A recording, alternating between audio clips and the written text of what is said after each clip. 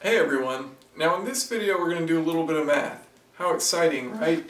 Now in Formula 1 cooling is a very important thing, so I'm going to be talking about radiators and a technique used not only in Formula 1 but in a lot of racing to maximize the surface area of the radiator yet minimize the frontal surface area of the car. Now why would you want to do this? Well, you want the maximum surface area you can get on your radiator so that you can have the maximum cooling. Obviously a bigger radiator with more air passing through it is going to do more cooling than a radiator with a smaller surface area. But if you have a large radiator, that's creating large frontal surface area. So that's going to mean more drag on the car, which you don't want. So how do you optimize the two? Reduce drag and increase surface area of the radiator. Well, it's a pretty simple technique, and I'm going to do a very basic example. The way they do it in Formula 1 will be slightly different, but it just involves the same geometry principles. So, here we've got a radiator, and one thing you might be thinking is, well, why not just make the radiator deeper? Well, the problem with that is if, say, you have a really deep radiator with air passing through the whole way, that air is going to heat up as it travels through the radiator. So by the end of it, it may be a very high temperature, and you're not going to be pulling out any additional heat from that radiator. So you want it to be thin and wide. That's ideal. So here we have a radiator. It's 20 centimeters by 20 centimeters by 10 centimeters. And let's just say it's in the side pod of a Formula 1 car. So you've got a frontal surface area there of 20 squared, so 400 centimeters squared, right? Very simple. Now how can you increase the surface area of that radiator without increasing the frontal surface area of the car? Well, if you just tilt it forward but maintain the same height. So here we have that happening. So it's the exact same height. In fact, all four corners will line up to all four corners on this. You've just tilted this radiator forward. So you still got 20 there, and then we've got a 60-degree angle that this radiator has been tilted. So we want to find out what this length is, this x right here. So we know that x times cosine of 30 is equal to 20. SOHCAHTOA, right? One of those basic geometry things you learn.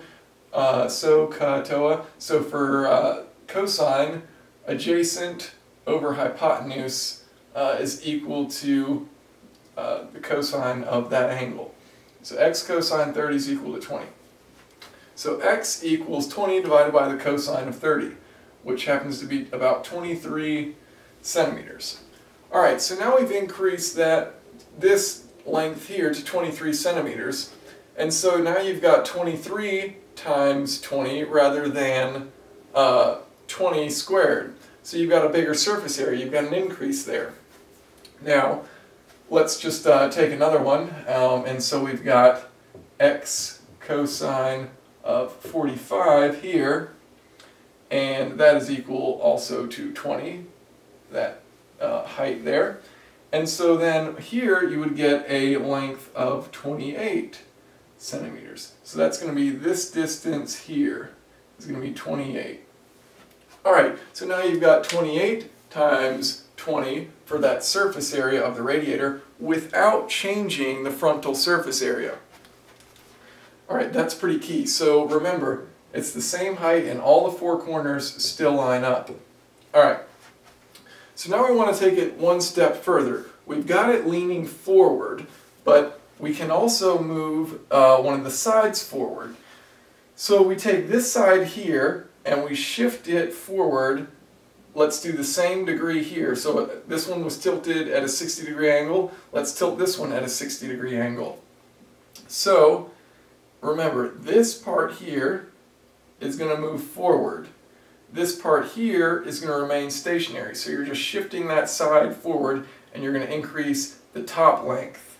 So you do the same math with that length there, and you've got 23 cosine, you've got x cosine 30 is equal to 20, and then you determine that top length to be 23. So now you've got 23 centimeters by 23 centimeters with the same frontal surface area as you had originally, But now the surface area of the radiator is 23 squared, so 529 centimeters squared, a 33% increase in surface area without increasing your drag.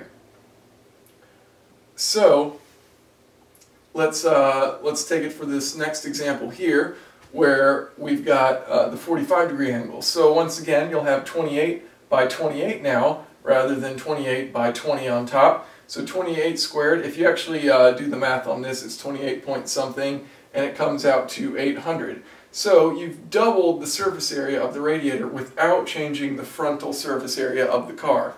That's important. So remember, all four corners on each of these line up. So it's the same frontal surface area. And I'll explain this in greater detail. So let's say you take it even a step further and you put this at a 30-degree angle here. So you've got x cosine 60 equals 20. So then you're going to come up with 40 centimeters for this distance here. That's going to become 40 centimeters. So when you do the second shift, you're going to have 40 by 40, 40 squared, 800. So you can quadruple the surface area of the front of that radiator without changing the surface area of the frontal surface area. So this may be a tad bit confusing, so I've got this very incredible, expensive engineering tool here. It is a rubber band, and hopefully I can explain this a little better using this rubber band. So here's where we started at. We had a 10 by 10 radiator, this little square here, or I'm sorry, 20 by 20. Then we pull it back on the bottom. So you can see I pulled that back with my thumbs, but so now you've got a rectangle, whereas before it was a square, just like that. You pull it back, you've got that rectangle when I turn it like that. Now we want to shift one of these sides back, so we shift that back, and then as I turn that to you, you can see that it's now a larger square than we had before. But the way it's oriented is like that, so it still looks like a square. So we start with this, pull it back, and then pull that back. So to you, that still looks like a square, but to me, you can see that it's more like a parallelogram when viewed from a different angle. So what you're doing is increasing the surface area of the radiator without increasing the frontal surface area of the car. I know I've said that 1,000 times at this point, but it's a pretty interesting concept, and it's a great way to improve the cooling of a car without increasing your drag very much. So that is a technique used in Formula One. And of course, they're not just going to have squares. I mean, they're going to fit it around their components so that it works out for the car. But they will use them at angles to maximize the surface area.